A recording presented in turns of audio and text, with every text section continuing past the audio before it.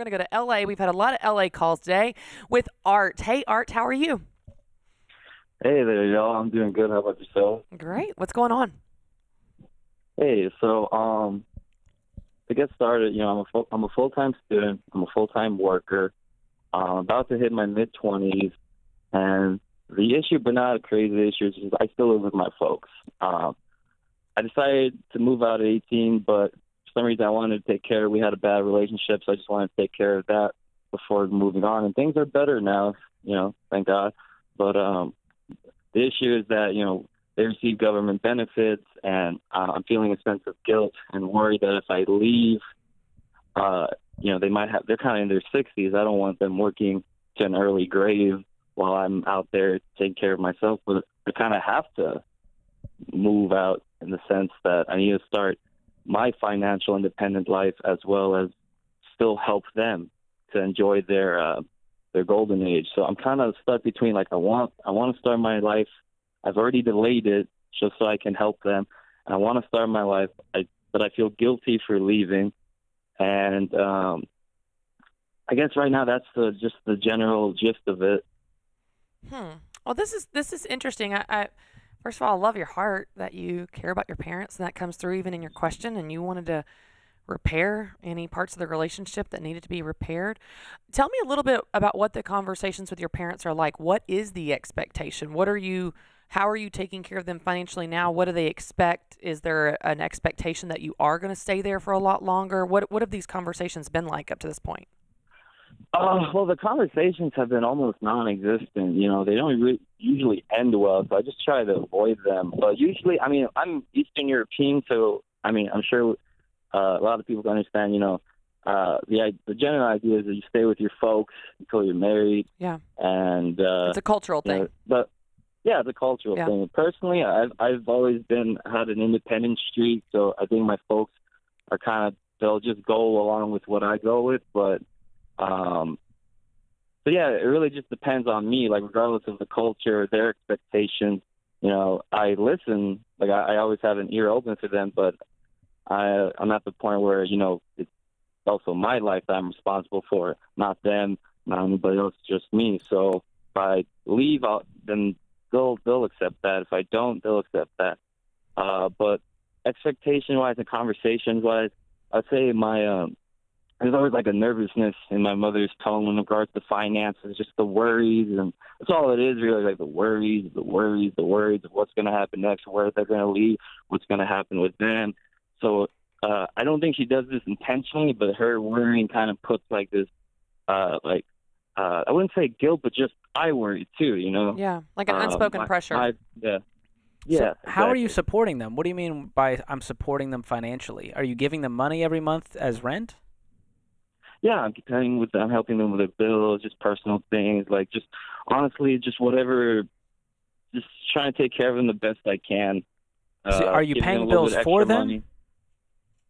I'm paying most of them. I'm paying about 70% of the bills. Wow. Now. So you're not paying rent, but you're basically covering their life. Oh no, I'm also paying the rent as well as our other bills. Okay, so this is a very different situation. How much are you giving them a month total, would you say, including bills and rent? Minimum $1,000 a month, but I usually throw them a couple hundreds extra, so we can say $1,300, $1,200. And are they able to work? How old are they? Well, my mother is I think in her mid-50s. And my father got cancer in the early 2000s, so he hasn't been able to work for a while. He physically can't work because of that?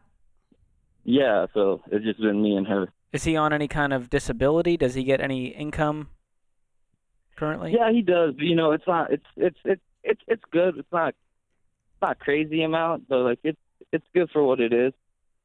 I'm curious how we got to this point that you're paying all the bills. I know y'all. It sounds like y'all are not a family that communicates a whole lot. You said the conversations are kind of non-existent. They don't end well, so you avoid them. I've seen those family dynamics. I know what you're talking about. But something happened to the point where you started paying those bills. How did those conversations go? How did we get to this point where you're paying 70% of their expenses? Well, it's just kind of what I wanted to do. I figured like it's the least I could do for them, you know, all the things I put them through. Just I just started when I first got You my just offered. first well-paying job. Yeah, Let me basically, put just like, this. why not? Okay. Let me put this scenario in. What if they live another? I mean, they're young, truthfully. What if they live another 20 years, and they're expecting you to pay 70% of their bills? His mom's 50. They would live a lot longer than that.